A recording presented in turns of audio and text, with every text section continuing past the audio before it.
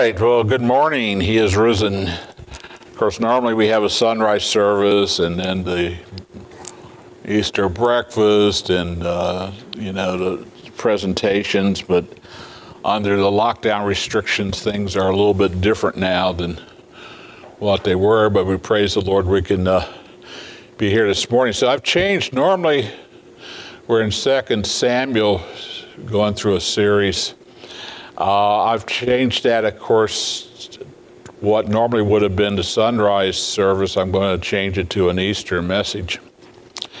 And one of the things that's a challenge for Easter and Christmas for a preacher is to find something kind of a new angle or a new approach. And the Lord always gives something that's interesting. As I was studying the resurrection, what about after the resurrection? So we're going to talk about that. The whole center of the Easter season, and matter of fact, the whole pivot of all of history is who is Jesus Christ. That's the center point. Because if you're like the Mormons or like the Jehovah's Witnesses and Jesus Christ was a created being, then the crucifixion didn't mean anything. Because that's not the Christ that's presented in the Scripture. If he's very God or very God, then he could mean something. If he was a phantom, as the Docetist said, then it wouldn't mean anything, right? It had to be a death, right? It had to be a death by blood.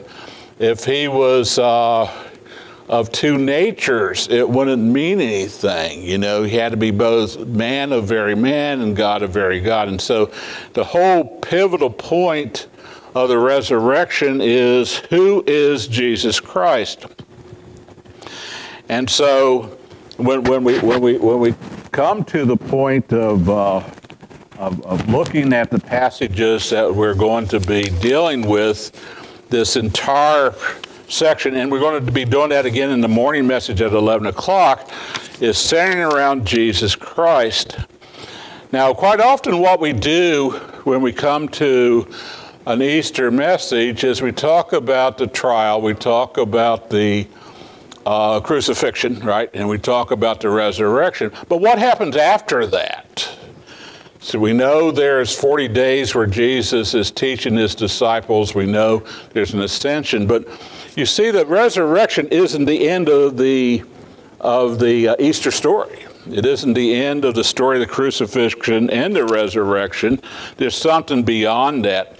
So here in Hebrews chapter 1, if you turn with me in your scriptures to Hebrews chapter 1, verses 1 through 4, it says, "And God, who at various times and in various ways spoke in time past to the fathers by the prophets, has in these last days spoken to us by his Son, whom he has appointed heir of all things, through whom also he made the worlds, who, being the brightness of his glory and the express image of his person, and upholding all things by the word of his power, when he had by himself purged our sins, sat down at the right hand of majesty on high, having become so much better than the angels, as he has by inheritance obtained a more excellent name than they."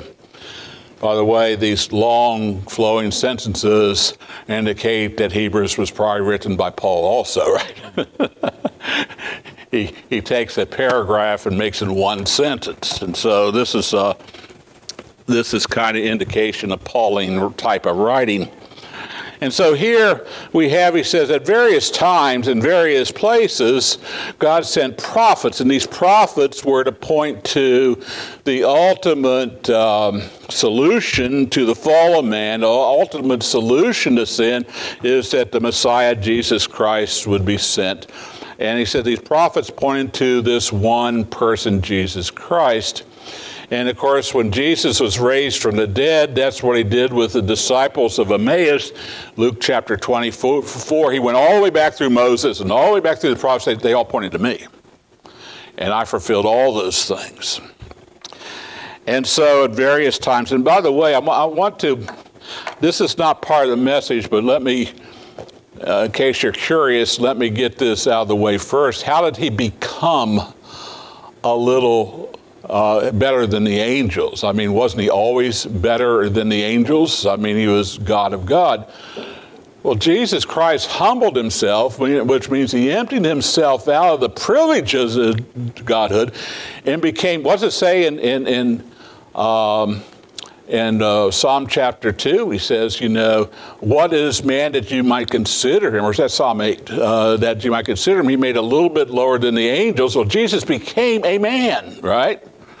But at the resurrection, he took back on the full privilege and full glory of his deity and became greater than the angels. Even though he started out greater than the angels, he humbled himself and he took all that back on and became a more greater inheritance. And by the way, the book of Hebrews goes through that. He's greater than angels, he's greater than Moses, he's greater than Joshua, he's greater, and he goes on the law itself. And so here, the prophets pointed to him. Now, the scriptures assign Jesus Christ 7 tasks in creation.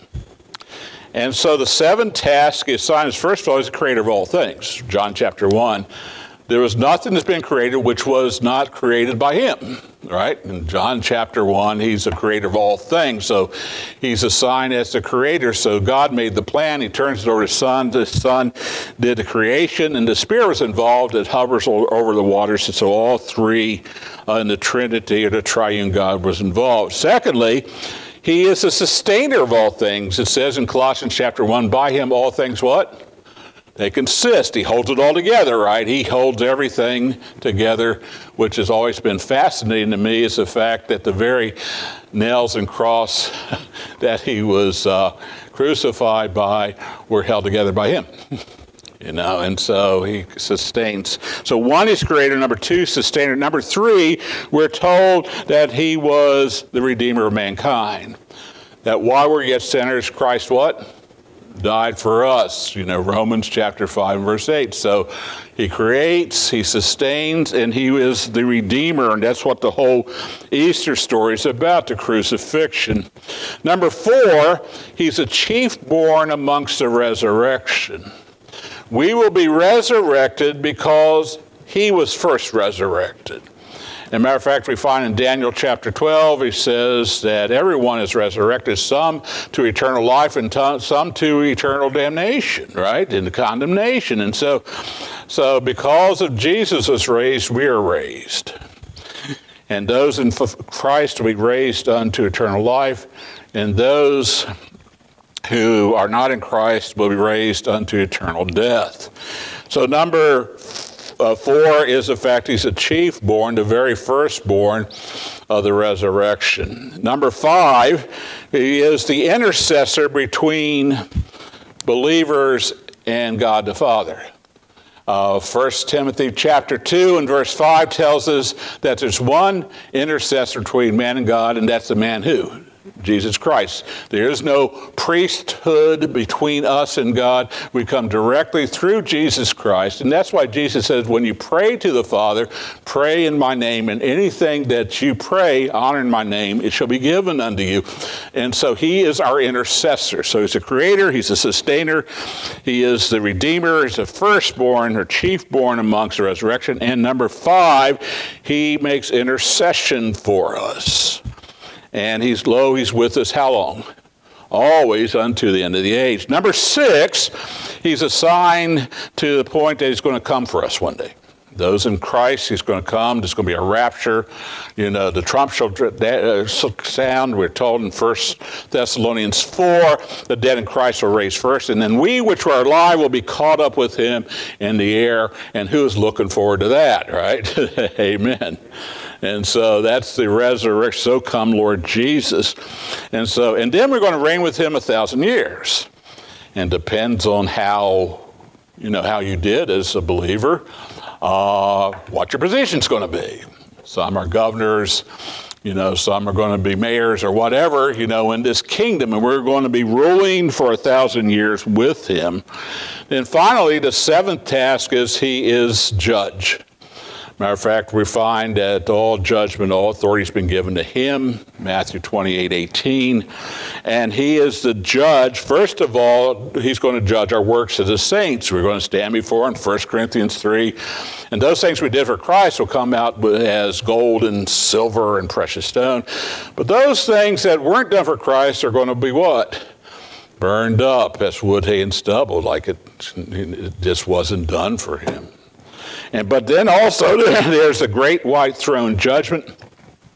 And the great white throne judgment is where everyone stands before the Lord and their works are judged, and those not in Christ will be cast into the lake of fire. Revelation chapter 20, verses 11 to 15, where the fire never dies, neither does the worm die.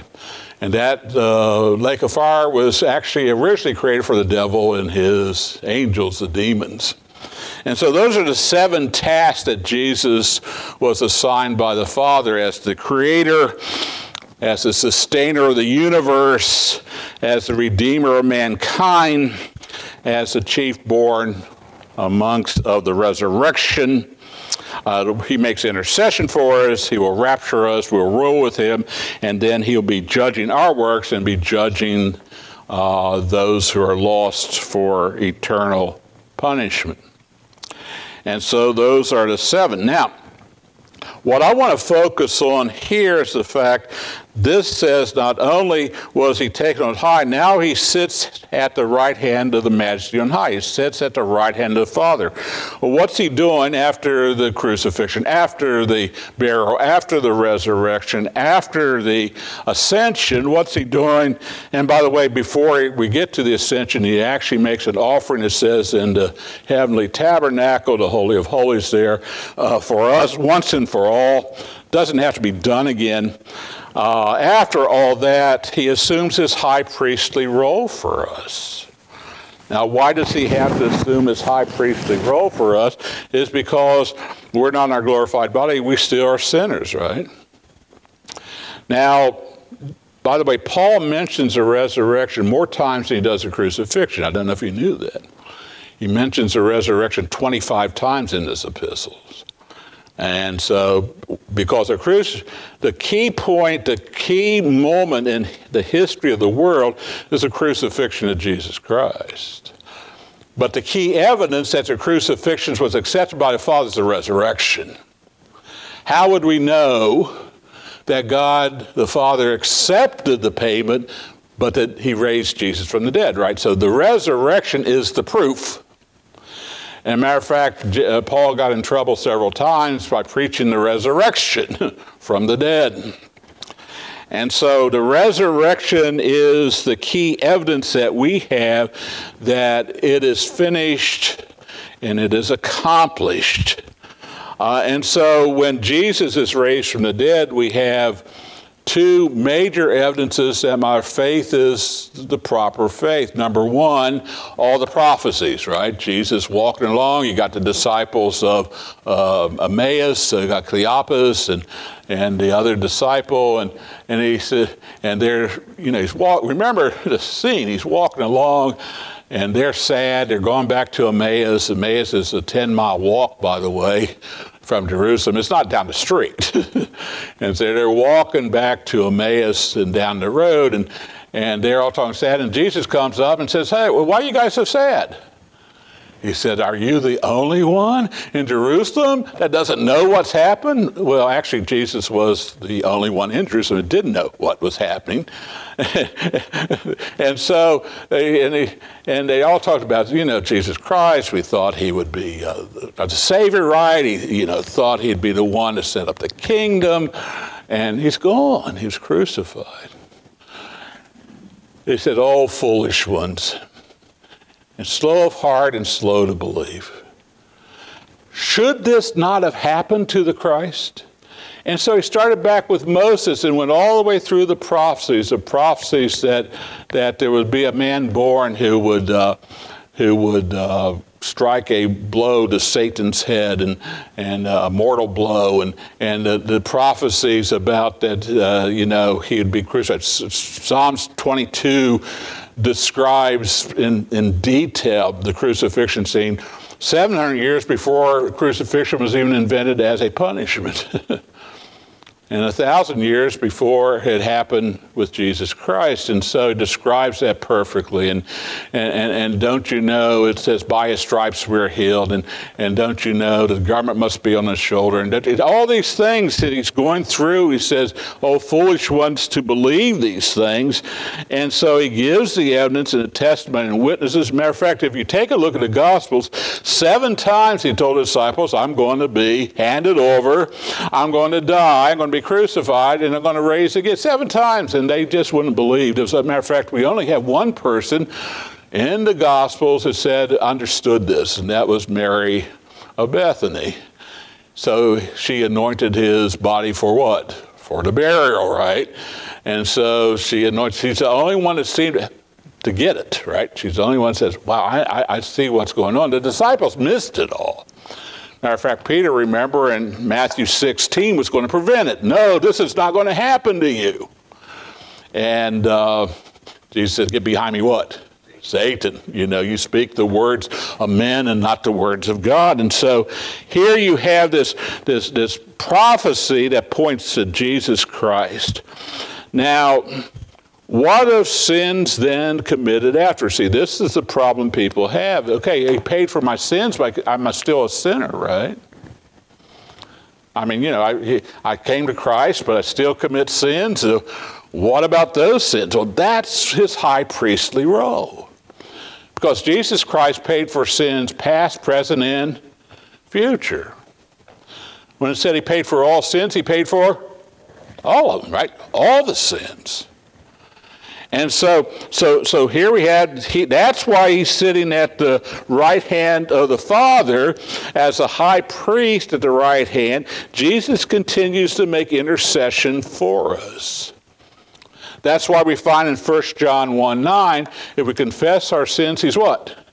Faithful and just to forgive us our sins and cleanse us from all unrighteousness. Because he is our high priest. He is the one who applies his blood-drenched atonement to our sins. And so we're justified. And why do we have to be justified? Is because we continue to sin. And also Satan is at the throne doing what? You're right, accusing us day by day. Matter of fact, that's one of the names of Satan, is the accuser. And every day he's accusing. And Jesus says, it's under the blood. It's under the blood. And so we're justified, that is, we're declared to be righteous, even though we are not. So the crucifixion paid for our sins. The resurrection declared that the sin payment was accepted by God the Father. But his high priest's intercession on our behalf effectively thwarts all attempts by Satan to reverse our justification or our status as joint heirs of the kingdom of God. And so that high priestly ministry, office of Jesus Christ, is very important to us. It's the fact that we are accusable. We do commit sin, right? We are accusable. And matter of fact, we're told in the scriptures what sin's about, so we're not excusable. So we're accusable because we still think bad things and we still say bad things and we have bad attitudes. Maybe none of you, but I mean, you know, and we maybe aren't quite as truthful as we should be. And maybe you're not quite as gracious as we should be or as just as we should be. And so we are accusable. And we aren't excusable. He who knows to do good and does it not what? To him it's sin. But Jesus Christ says it's taken care of. That's my child. And I've taken care of the sin. And so that high priestly position, we find also over in Hebrews chapter 4, you know, he was tempted in all ways such as we, but that without sin. That's 4:16 there. It says, Jesus Christ came that not only that he might pay for our sins, not only that he might redeem us, but also that he might continue to justify us before the Father in heaven. And so we should not minimize that high priestly role. That's why we pray to the Father through the Son. He's our intercessor. He's our high priest. And you don't have to go, and I know there's denominations where you have to go to a priest to get the absolution of sin, and where you go to a priest and they tell you what to do to be able to recompense your sin. Well, that priest can do nothing for you. Matter of fact, that priest couldn't absolve his own sins. Because we have one priest, and that's Jesus Christ, who sits at the right hand of the Father.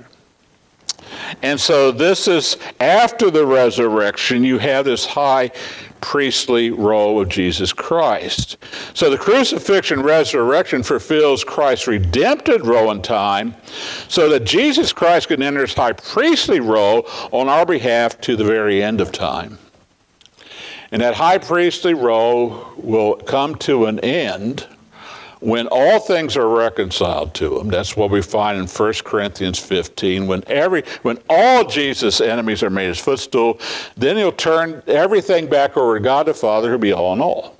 That's 1 Corinthians chapter 15, verse 28. And so at the end of that, we'll be joint heirs with Jesus Christ, no longer under the power of sin, no longer under the presence of sin, and no longer under the presentation to commit sin. All that's taken care of. And we enter into eternity with him, an eternity where he says that the half has not been told, right? The length and the breadth and the depth and the height of all things that the Lord has for us hasn't been told. It's something that's going to be absolutely amazing. And so Ephesians chapter 1, we have this dual function. Ephesians chapter 1, we're sealed by who? Holy Spirit. He seals us unto the day of redemption. And then here we find that Jesus Christ intercedes for us before the throne of God. And so we're double taken care of. And so sealed by the Holy Spirit, and Jesus Christ intercedes for us. And this is a marvelous, marvelous thing that we have. And so he's our defender. And that's why not only is he the captain of our salvation, he's also the sustainer of our relationship with the Father. And so I thought it'd be important to look at this. Now I want you to notice a couple things that he ends with here in this passage. Jesus, because he is our Redeemer, because he is our intercessor, also guarantees our inheritance. So we inherit all things, joint heirs with the throne of God, to the throne of God, and we're joint heirs because Jesus has taken care of all this. Now I want to just stop for just a second and note, none of this we did for ourselves. We couldn't, right? We were totally incapable of doing anything. He did it all. You know, Jesus paid it all to him. I what? Oh, he paid it all. We just accepted his payment. And by the way, he also initiated our faith too. And so we have nothing to boast on. You know, we were talking about that yesterday, remember, at the men's breakfast. Naaman was told to go and dip in the Jordan River. Not told to do a mighty thing because it had nothing to do with Naaman. Nothing to do with something Naaman could do. The only one could heal him was God. Exactly. And so all he had to do was obey. You ever notice that God does everything and all we have to do is obey? I mean, Adam was told to obey. You can do anything you want. Except for what? One tree, right? One lousy tree. Just stay away from this one tree. You can do that, can't you? Wet paint, right? Just, didn't do it, right? That's all you had to do. All you have to do is just obey, And so that's what we do. We receive Jesus Christ, and all these things come with that. You know, it's sort of like the commercial. Wait, there's more. You know, he's your Redeemer. Wait, there's more. He's also going to raise you to a glorified body. Wait, there's more. He's going to intercede for you. Wait, there's more. You're going to rule with him. I mean, it just goes on and on. And so here we have this. So we have an inheritance because of this, and that's why we have this, what I've always thought was a strange passage, which is a marvelous passage, where it says, the reason why he went through all this suffering, the reason why he became a man, the reason why he went through the ridicule, the reason why he went through the cross is for the joy that was set before him. Joy? You know, being ridiculed, being whipped, being nailed to a cross, joy. No, the joy was that he gained many sons and daughters for glory. He did it for us. He wanted us, right? He wanted us to be part of, joint heirs with him, part of his kingdom. The joy was not, and by the way, this is just a side note, but listen, if you're going to serve the Lord, you're going to go through some trauma, but there's something you got to look beyond the trauma to the reward, right? And so I was listening to an old message from James Montgomery Boyce this morning, and then later on Lon Solomon. I used to listen to Zacharias, but that became a problem. Is the fact that here the guards, both of them were talking about the same thing. I thought it was interesting, but the guards accepted money to say that Jesus Christ was stolen by the disciples, which was a problem, right? But they accepted a temporary gain and suffered a permanent loss. Whereas when we come and serve the Lord and we actually pay a price for serving the Lord, we suffer a temporary loss for a permanent gain. See how this reverses? And that's what Jesus did. He suffered a temporary loss so he might gain many sons of glory. And so this is exactly what. So we have a joint inheritance with him, and it's a joy to him. We're the bride of Christ. Jesus in his perfect divinity qualified him to be the perfect sacrifice, the perfect redeemer, and the perfect high priest, and he did it once and for all. And I said, wait a minute, isn't he still the high priest? Yes, but he sat down once for all time, and he hasn't left there. He doesn't take a break. Doesn't say, hey, I need 5 minutes here. You know, he's constantly making intercession for us. And we have a God that neither sleeps, you know, nor is he distracted, right? And so he's constantly our high priest and constantly making intercession. And that is why in Psalm 110, in verse 4, he is a priest after the order of Melchizedek, because he's priest and king, who's able to make intercession for us, able to bring us to glory. And that's what our faith hinges on. This Jesus Christ, God of God, man of man, making sacrifice, and is our high priest. Amen. Okay, let's pray, and then if there's any comments or questions, we have a few minutes to do that. It's kind of morphed into a little Sunday school lesson here. Let's pray. Dear Heavenly Father, thank you, Lord, for this day. We thank you, Lord, for not only your role as Redeemer and your role as intercessor, but also your role as high priest for us, Lord. And Lord, thank you that you sit at the throne, even right now, making intercessions before the Father for us. Dear Heavenly Father, just draw us ever closer to us, that your name might be glorified through Jesus Christ. Amen.